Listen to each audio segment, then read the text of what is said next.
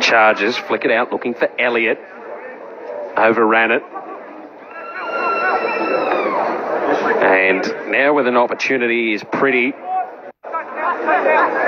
Good day for spectators to get out and watch the best under-18s in the country. Chargers are able to cause another stoppage. No, ball spills free. Black again with the ball in his hands, released the handball.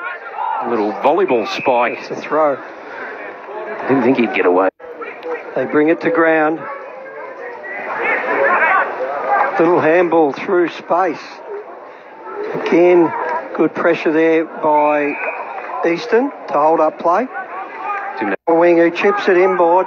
They might be able to sneak a last-minute goal here, and that they do over the back door, and they should be able to.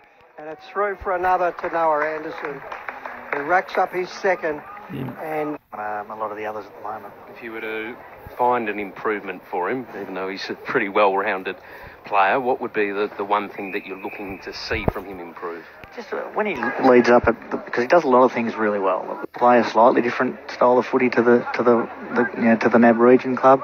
So my plan is to really try and just let them play as much as I possibly can without putting many constraints around them. If you can understand what I mean. I think they've got it hard enough to try and learn, 2 or 3 different ways of playing. To set up, inboard kick is perfect. Mark taken by Noah Anderson, who will line up for goal number 5 today for the Oakleigh Chargers. He's been impressive, Rick.